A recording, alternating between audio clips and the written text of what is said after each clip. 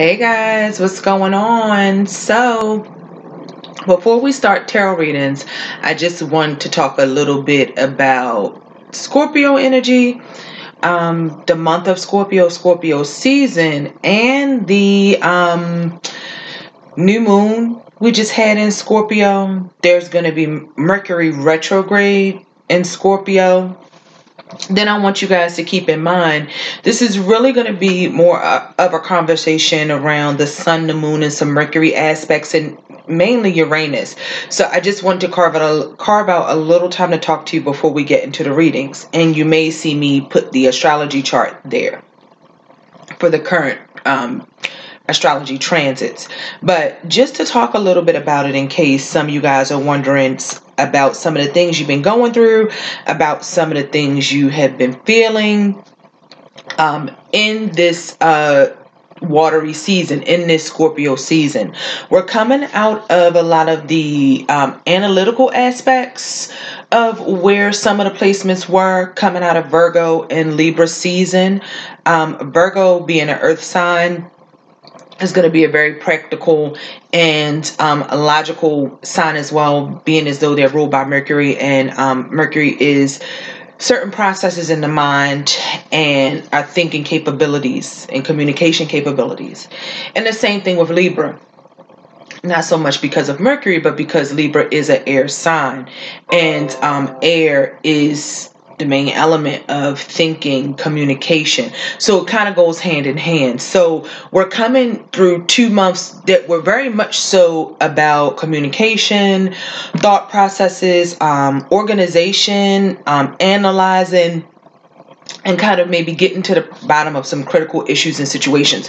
So everything was coming more from a thought-centered or mind-centered place of being, and thinking and relating to issues.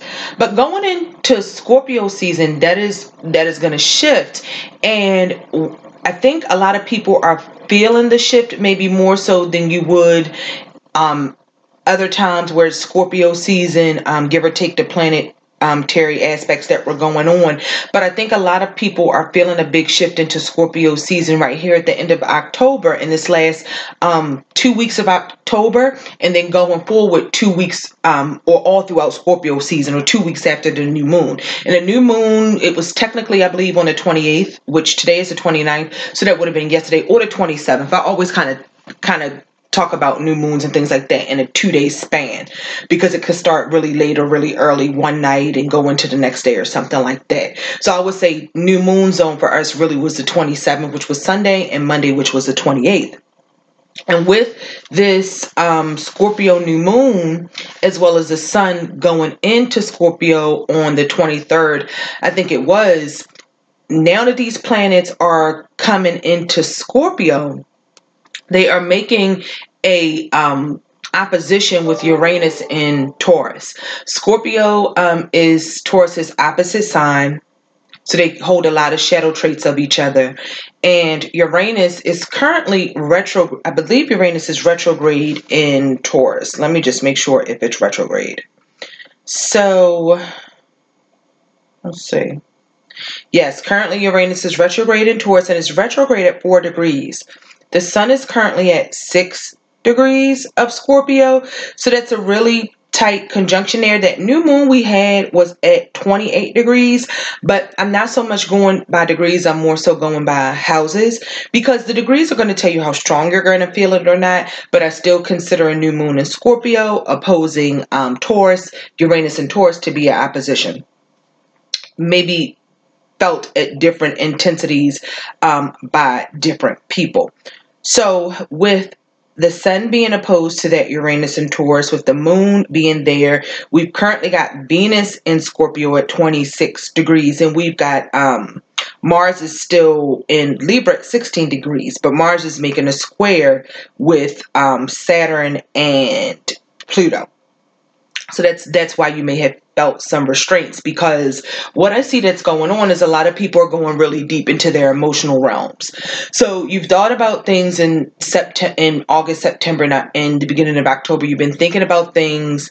You have been thinking about what direction you want to go in, how you want to organize and how you want to get things together. And you've been doing that as we work going through Virgo and Libra season. But now that we come into Scorpio season, it's asking you to feel things on a deeper level. So just not necessarily taking care of things on a surface level, being analytical and organization. No, Scorpio wants to take you much deeper to get more so to the root of why you even have to think about those things, to the root of why you even have to organize your life or get your life together. What I think a lot of people don't understand about Scorpio or water signs in general. I truly feel like the water signs, and I think a lot of people will agree with this, are the most misunderstood signs in the zodiac. So that's your Cancer, Scorpio, and Pisces. A lot of people tend to think water signs operate off of emotion only, not realizing that, you know, the anger of an Aries is emotion. The fears of rejection and the need to be balanced and not being able to achieve that balance a lot of times with the Libra could be emotion. The way that a air sign, say the way that a Gemini may go off on you and get upset, that's emotion. So, but it may not be always the first thing they resort to, but a lot of the other signs are very emotional, even signs they don't think they are emotional. Even if you try to hide your emotions and not talk about them, you internalize that, that's still emotional. So all of the signs are emotional. It's just that the water signs handle and use those emotions in different ways. And it's a primary go-to for water signs. So a lot of people will describe water signs as, oh, they're emotional. They're not logical. They're not practical or anything like that. Now, practical, maybe give or take. We can debate that one. But as far as logic and mental processes, some of the smartest people I've met have been water signs. So, and what makes it so potent, and I'm not just talking about sun water signs. You can have your Mercury in water, Venus is in water, Mars, Moon. You could have other things in water that would make you could have more water in your chart than you do whatever your sun sign is, whether that be earth, air, or fire. So I'm not just talking about water suns. I don't want anybody to feel left out or think I'm trying to focus and say, hey, water suns are special. No, I mean a lot of water sign energy. And what I find with water signs and why they can be so misunderstood, not only are they able to feel things and deal in the emotional realm much more than a lot of other people, but they're also very logical and very smart as well. And I find that's the case with Cancer, Scorpio, and Pisces. They can be very, very smart, but a lot of times because of how they use their emotions or because of how we express ourselves, you may not always see that intelligence, or because we are kind of slower with the intellect than maybe an Aquarius or Libra or Gemini or something like that, or we're not as fast to communicate our thoughts and formulate our thoughts and ideas and relay those to the public like an Aries or Sagittarius or Leo. It doesn't mean that it's not there. And the thing I find with water signs is that it takes a lot more time to curate those thoughts and blend them with the feelings. And by the time it actually comes out, you'll get some of the most succinct, accurate, and useful information and practical information that you can get from a lot of other signs, because the feeling that we put into our intellect and the time that we take to really make sure what we want to convey to people and display to people is accurate and true, and we've really sat with that point and done all the research and everything to convey that information to you, and there's a sense of intuition that goes into the information that we give to others. I think it comes from a very different place when you talk about water signs. So I think that's why a lot of the signs going into the Scorpio new moon and just Scorpio season in general, you may have felt a big shift in how you feel. There may be some emotions that are getting to you guys. You may find that you're not a usual quote unquote emotional person, but you're looking deeper. You really want to understand why. Scorpio is a sign, and I think a lot of people take for granted about Scorpio, getting back to the intellect. Scorpio is a very calculated and investigative sign.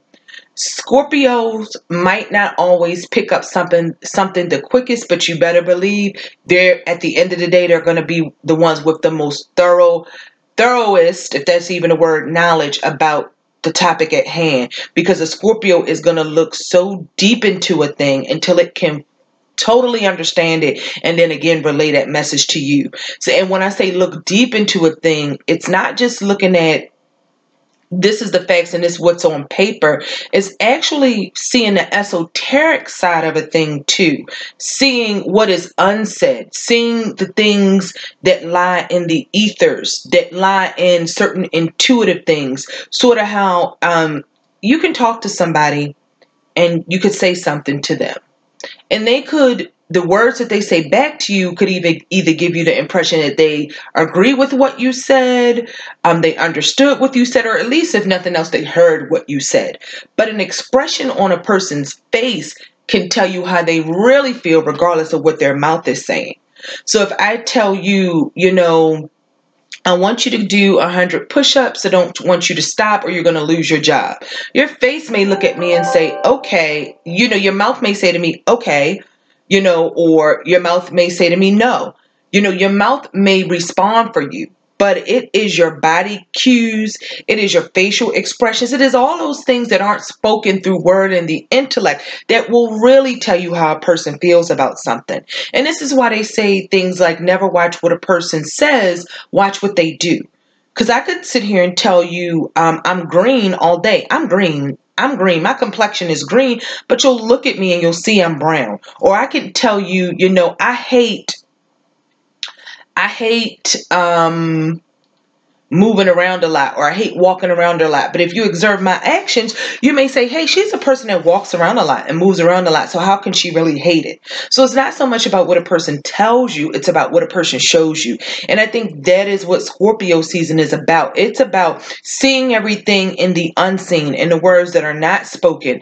And I think it may be taking a lot of people by surprise, because right now, everything in Scorpio is going to be opposing Uranus over there in Taurus. So Uranus is new insights. It's out of the box ways of doing things. And Uranus is also a sign of the scientist. It's very scientifical. So you guys may be picking apart your feelings and analyzing things on a scientific level right now. That may be what you're doing. So you may be going really, really deep. And this may be bringing up emotional traumas. This may be bringing up things where you say, well, I thought I had something figured out, but maybe I don't really have it figured out. And that's not to mention for those, when we add in the current Saturn and Pluto transit in Capricorn, like I said, Mars is still in Libra. So eventually Mars is going to come into Scorpio and oppose Uranus. But right now it's still in Libra. So it's squaring Saturn and Pluto in Capricorn.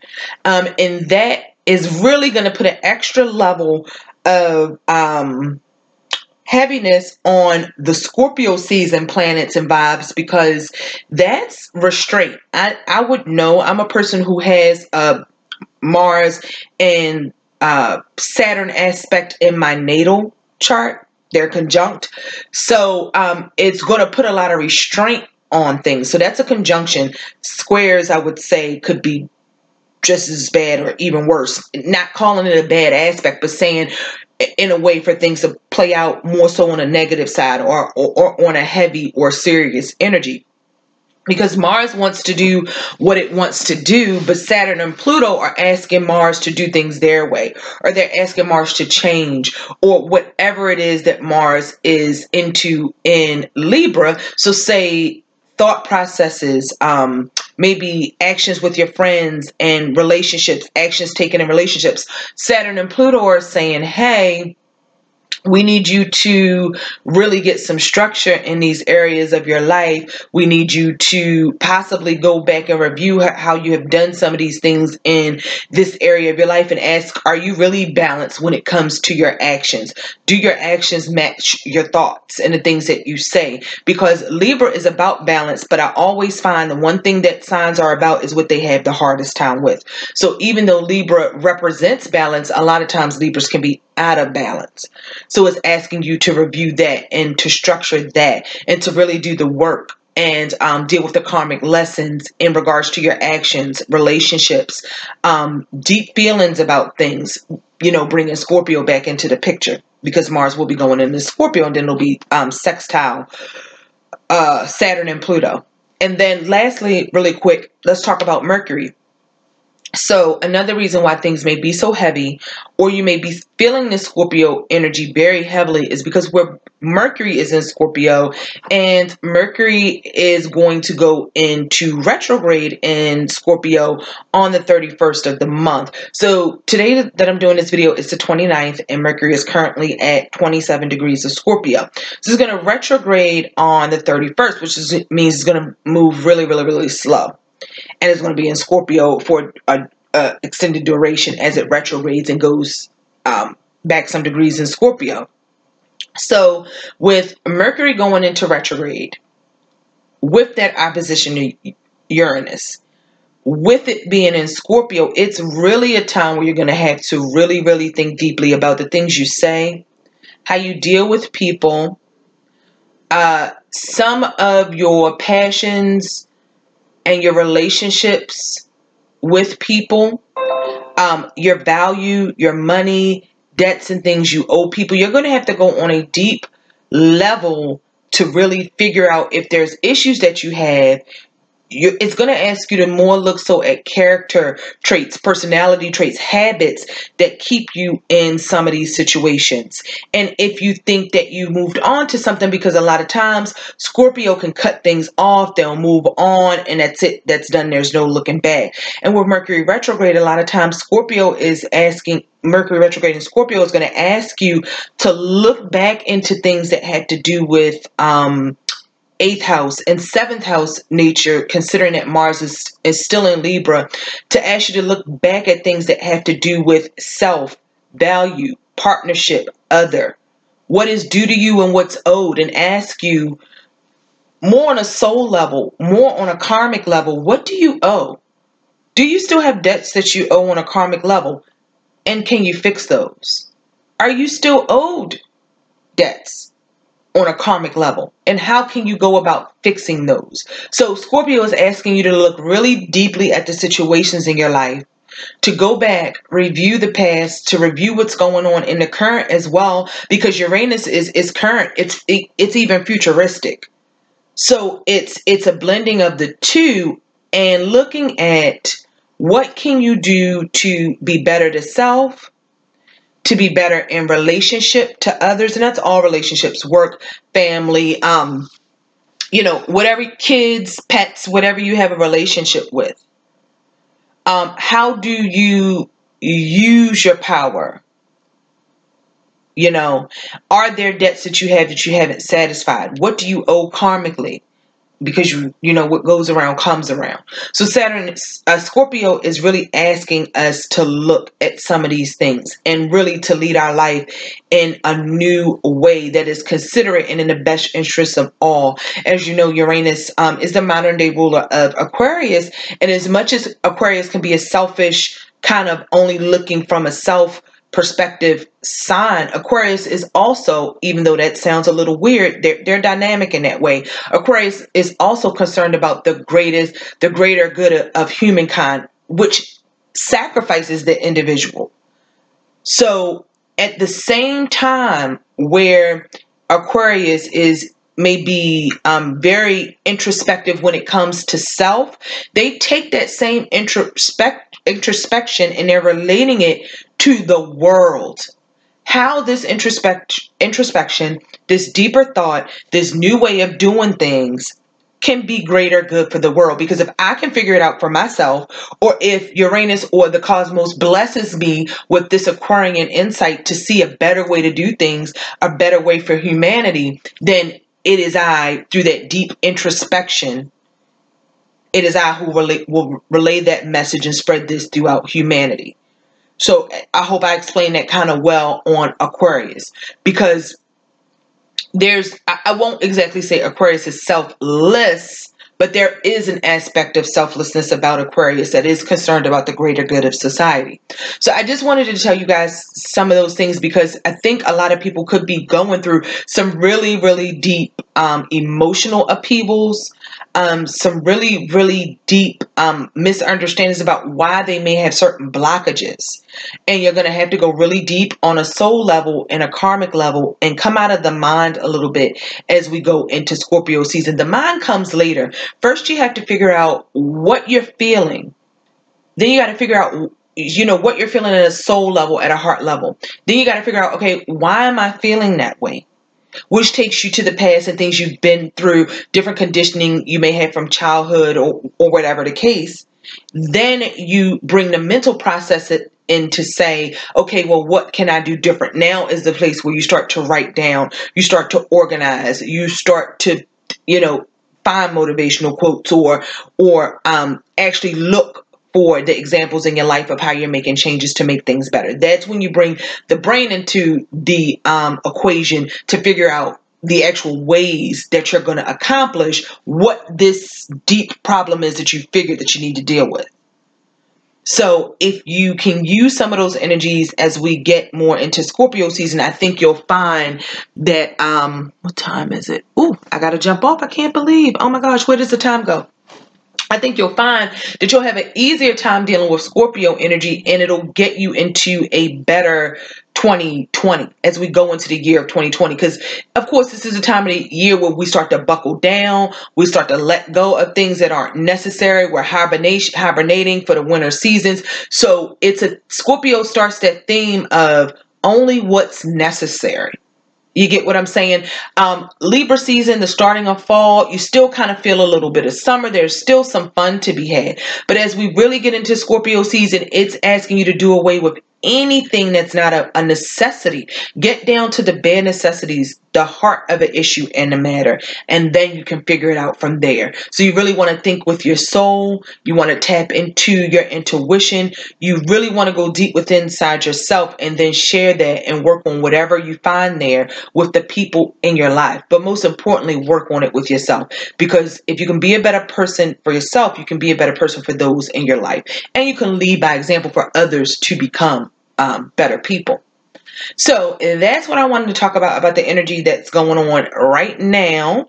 And then we will get into the tarot readings. Thank you guys. Frequency Real Radio. On to the tarot.